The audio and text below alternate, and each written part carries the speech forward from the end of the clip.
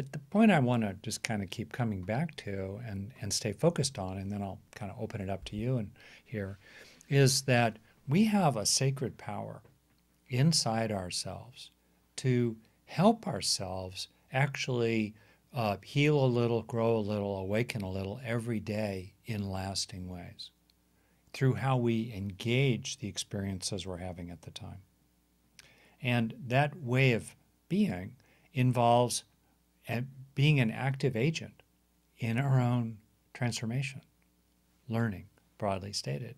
You know, I've been in the mental health field almost 50 years, actually. I started as an unlicensed whippersnapper at UCLA in the kind of peak of the human potential movement where you could get away with a lot of stuff. And then eventually I got licensed as a psychologist, and that's been the case, gosh, now I think 30 plus years. And along the way, teaching a lot of workshops, teaching a lot of meditation, just a wide range of things. And I've just observed a lot as well. Psychotherapy, coaching, human potential training, mindfulness training, human resources training. Most of that has operated on the basis of what one could call a growth 1.0 model, in which participants are treated as more or less passive vessels into which experiences or information are poured, with the hope that some of it will stick. Some of it will stick and sink in. Now, for some people, it does. For some people, it does. There are people who are just naturally more able to kind of rapidly internalize and learn. Maybe they kind of on their own are doing intuitively some of the things I've talked about.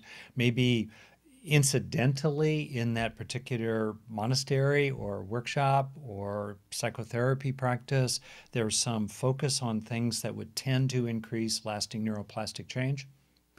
But on the whole, it's stunning the degree to which the broad field of mental health, psychospiritual growth, has ignored, in any systematic or comprehensive way, ignored the second necessary stage of learning and has not fostered a kind of agency in the minds of the people going through these various processes in any kind of systematic or comprehensive way. And that's where the opportunity is. I don't think there's much opportunity, really, in helping people have cooler experiences. We're already great at it, you know?